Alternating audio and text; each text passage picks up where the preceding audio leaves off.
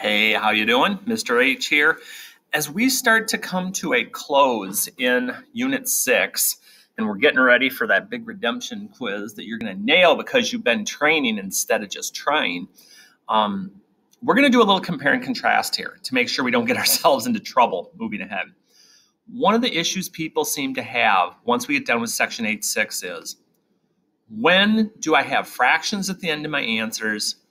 When do I not? Okay, and so there's a little bit different of a process that we're going to work through here. So we're going to take a look at a couple of these. I'm not going to do all of them because, well, then it would leave you nothing to do, and what fun is that?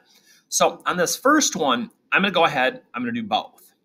So when we talk about 8.5, when we are just trying to simplify, when we're adding or subtracting, I notice the big difference here is this side has an equals, this side doesn't. I mean, that's the biggest difference here.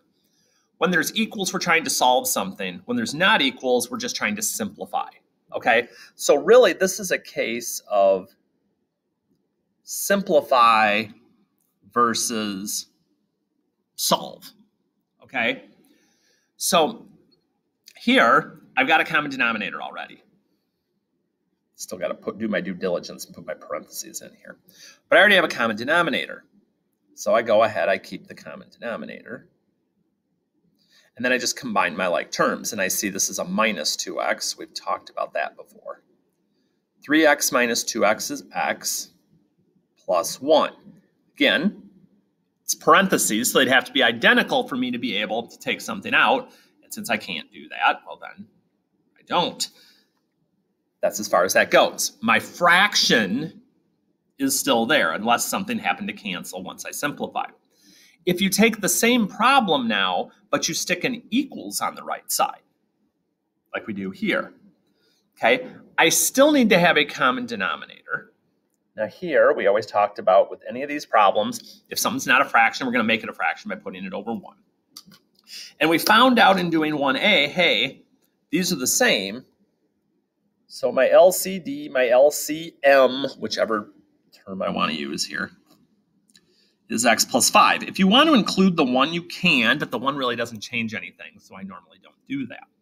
And so if you think back here, well, very recently, within the last couple of days, to, okay, so what do I do? Well, this LCM, we're going to multiply it times each one of these terms in here.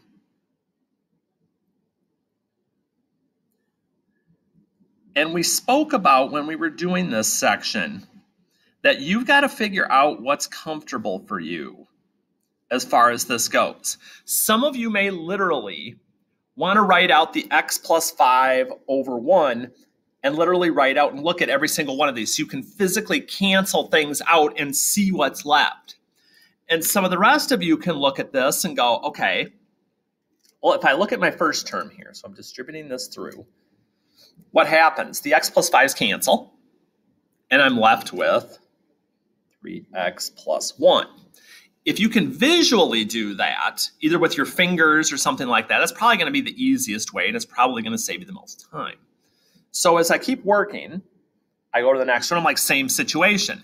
The x plus 5's cancel, and the 2x is left. Just don't forget that the minus is there. But then we get to our last term. Like, Hardy, nothing cancels. Like, the x plus 5 doesn't cancel. Yeah. Okay, so if it doesn't cancel, just multiply them together. Because 1 times 1 is 1, so there's really no fraction here anymore. So it's really just doing the 4 times x plus 5. But this time now, since the equals is there, I'm just going to do my Algebra 1 stuff. I'm going to go ahead, I'm going to solve this. So since these are on the same side of the equals, don't do opposites to get them together. 3 minus 2 is 1, or just x plus 1. Over here, we got to distribute. I'm going to swing around to here because I'm going to try to stay in the lines here and be a good person. Minus x. So 1 equals 3x plus 20 minus the 20 over and divide by 3. Now, one thing, I have to admit it, I forgot something. Not that it's critical. It doesn't change the fact of what answer I got. But you've got to remember in your solve side, okay, after we've knocked out the denominators, we still have to make sure this answer is actually legit still. And if I think about that for a minute, remember my excluded values was taking that LCM, setting it to not equal 0, because division by 0 is undefined. We can't do that. And we find out that our excluded value for this one would be -5, but I didn't get -5, so I'm fine. If that would have been -5, though, that would have been wrong, and I'd have said no solution, okay, because I wouldn't have had any answers that work. Okay, I'm trying to look through here and see where is going to be our biggest issue, or maybe I just need to bounce back and forth. Trying to see which one is going to be the most helpful in building. Oh, all these decisions to make. Okay, I'm going to go with,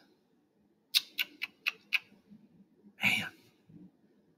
You're like, Hardy, just make a decision. This isn't the end of the world. I mean, it's true. All right, I'm going to do 3B. I'm going to do 3B. Because I think that's where the biggest issue is going to come. Even though I am going to chat LCM with you on the others. Okay. So actually, let's do that. Let's chat LCM on these and go from there. So if I'm looking at my least common multiple or my least common denominator at number 2, okay, remember our checklist. Oh, the checklist. I'm going to get out my mini checklist because it fits the screen better. We look at coefficients, okay? So if I'm looking at either of these, let's say we're looking at this one. Okay, only looking at denominators here. Coefficients, okay, these each have a 5, so 5, okay. Single exponents, we take the biggest one through an LCD. When we're factoring its smallest, LCD is going to be the biggest. So the biggest exponent I see in one of those is x squared. And I don't see any parentheses. So my LCD/LCM for these two is going to be 5x squared. Build my fractions, cancel my denominators, go about my business, okay? When I get to 3, so I get here to 3, and I go, okay, I'm going to do 3A on this one. Because again, sometimes I think people find these to actually be easier because I'm just wiping stuff out. And here I got to build. So let's build. So let's go through our checklist, okay? Common denominator. Do I have any, just in the denominator here, any constant terms, any coefficients that I deal with? No. Okay, that 4 is stuck in parentheses. Do I have any single variables? Yes. X. Okay. Do I have any sets of parentheses? Yes. X plus 4. Okay. So that gets me set down here. So now, whatever was already there is there. And now it becomes our game that we talked about before of what's missing. So I compare. Got the x plus 4. What didn't I check off? Whatever didn't get checked off, x belongs in the numerator. Okay. And I do the same thing on the second fraction. What do I have? I have the x. Check it. What did I not check off? X plus 4. And just one other quick thing. Since this one happens to be a minus, I wouldn't have to do this with plus. Since this is a minus and I want to make sure that negative distributes through, I'm going to put that there and change that. So that's the trickiest part of when you're dealing with keep the common denominator, keep the fraction. Okay? Is getting there. Because we don't want to cancel stuff yet. Don't do it. We don't cancel until we're down to one fraction that's simplified. So here, all right, let's see what we got here. We got negative 2x minus 8. So let's do some like terms here. 5 minus 2 is 3x minus 8. Can I factor this? No. Can I simplify? Can I take anything out of it? No. I'm done. Don't cancel stuff. Don't set it equal to 0. If there's no equals, you're building fractions, you're simplifying the numerator, you're done. Okay? Now, when you get to 3b, your common denominator will be the same, but you're going to be using that to multiply and wipe things out. okay? All right, oh, let's take a peek here. Number 4, we'll get some things set up here. So let's see, 4, what's our LCM or our LCD gonna be? Ooh, if you're going through your denominator and you happen to notice something might be factorable, you should be attempting to factor it, because it may make your life easier with these. All pluses, that's always nice. Multiplies to 10 and adds to 7 is 5 and 2. Okay.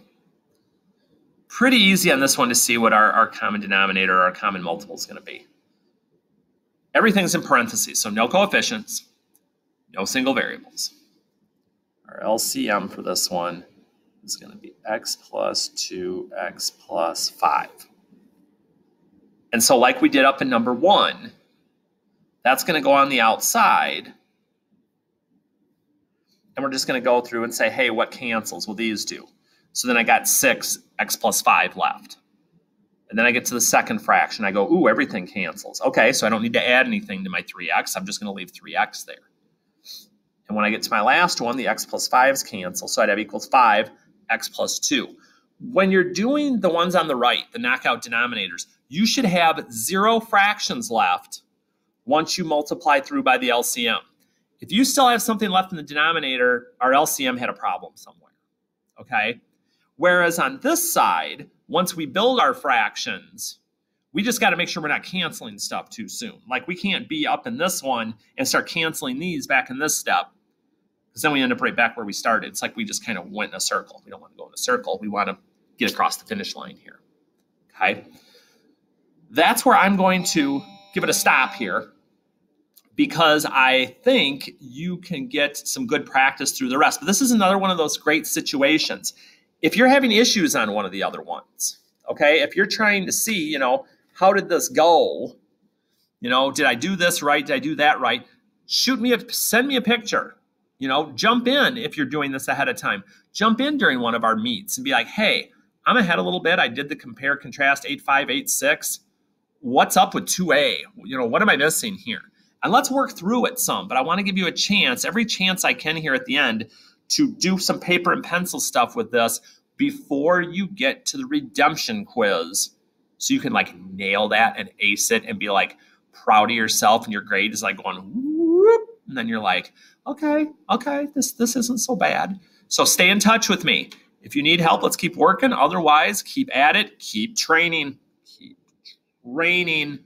Not trying. Trying we can quit. Training, we're going to keep going until we get to the goal. See you next time.